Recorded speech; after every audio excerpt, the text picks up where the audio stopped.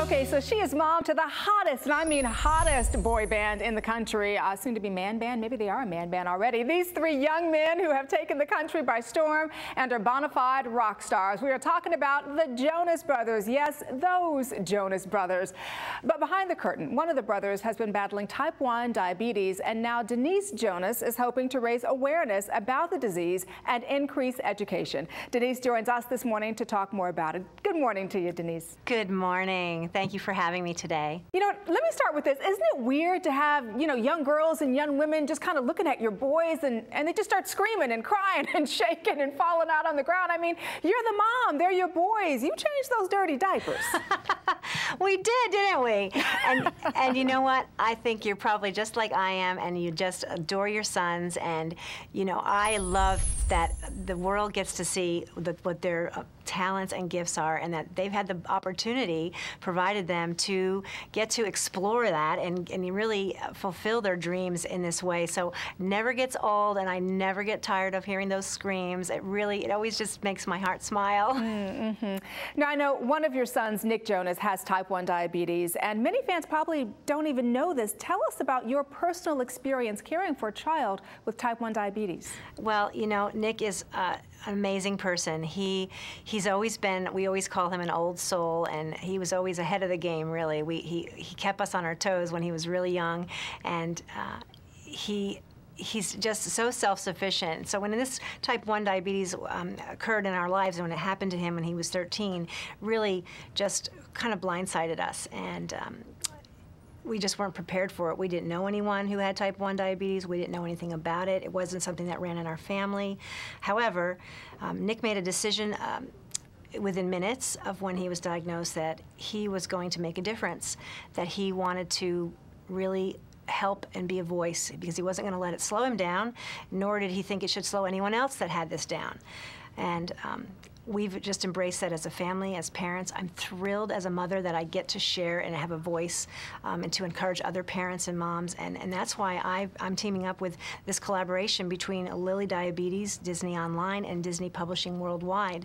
And I know there have been many triumphs and setbacks, and it's one thing, to be the parent and be the confidant and be that shoulder to cry on, or the person even to laugh with in the good times. But for Nick, how does this interfere, if at all, with his touring and his singing and his acting?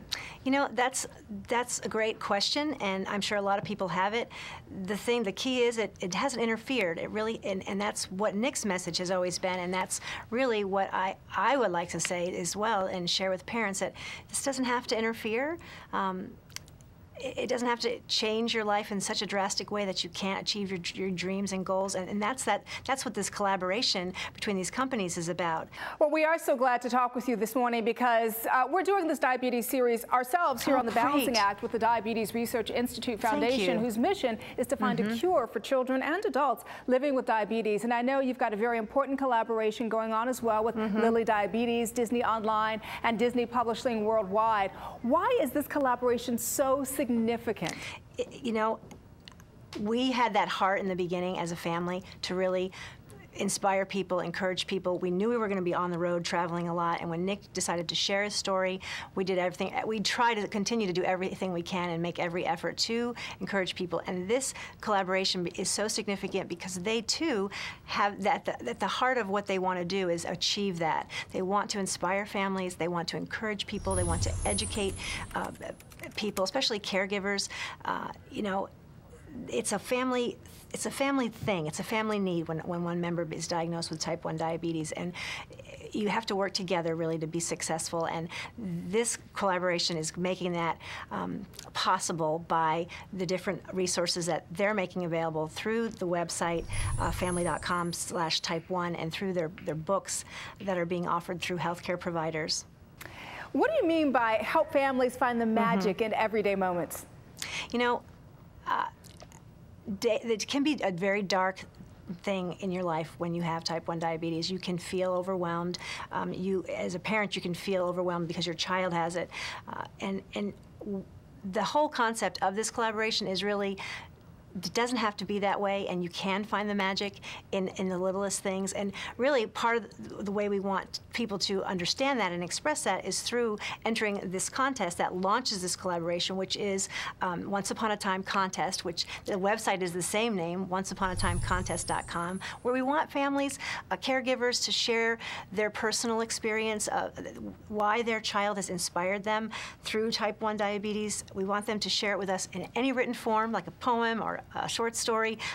Be creative. I'm not a writer myself, but I know people that are, and they do amazing things.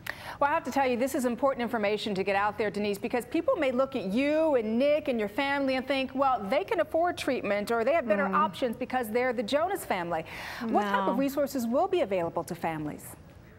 You know, through the Disney Publishing, there's provided there'll be a great series of books that will speak to children and of all ages with type 1 diabetes in all different stages. The first in the series is really precious. It's with the Mickey Mouse Clubhouse series, and Mickey has a little buddy, a little sweet girl named Coco. She's a little girl monkey, and I love this story. I've read it, and I think it's just fabulous how they portray understanding type 1 diabetes. Understanding it's really challenging, especially in the beginning, and I love how clearly they make it. And Denise, finally, before we let you go, what are you boys up to these days?